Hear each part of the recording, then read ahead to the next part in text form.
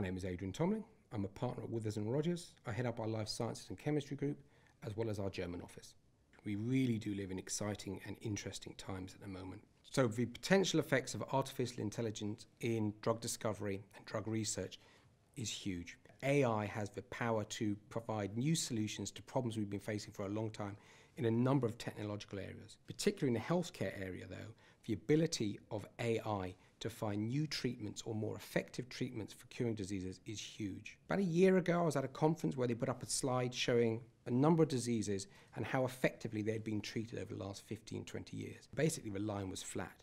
Last 15, 20 years, they hardly made any inroads into treating these diseases, some of them quite big diseases. What we need is a step change in how we tackle these diseases, and I think AI and the different approach that gives to drug discovery could well open the doors to treat a number of these diseases going forward. One of the key areas that I think would be of value is precision medicine. Instead of just giving a therapeutic to treat a particular type of disease, you actually analyze exactly what disease do they have, what markers are associated with this disease. So you kind of focus in more precisely on the subtype of that disease. And by doing that and working out what the person's biology is, what their immune system is like, and other markers that they have, you can much more effectively target the therapeutic to that disease. Therefore, you're much more precise with a medicine that you're administering to treat that.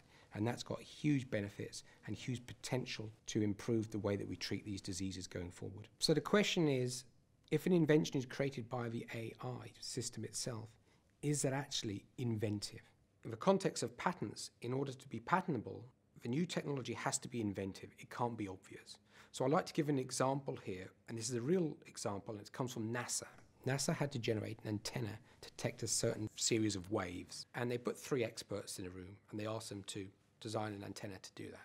And they did. They come up with a particular antenna and it detected the waves. At the same time, they set up an AI system. They inputted in the rules, they provided data to it, and they set the system running. The system came up with an antenna, and it was a completely left field shape. It was very, very different in design to what was come up with by the 3 experts. And when they tested them, the AI antenna was far superior. Therefore, in this context, I would strongly argue that that antenna generated by the AI system is clearly inventive. It was something new, something left field, and gave a better result. So the answer is yes, AI and technology generated by AI definitely going to be patentable going forward and inventive.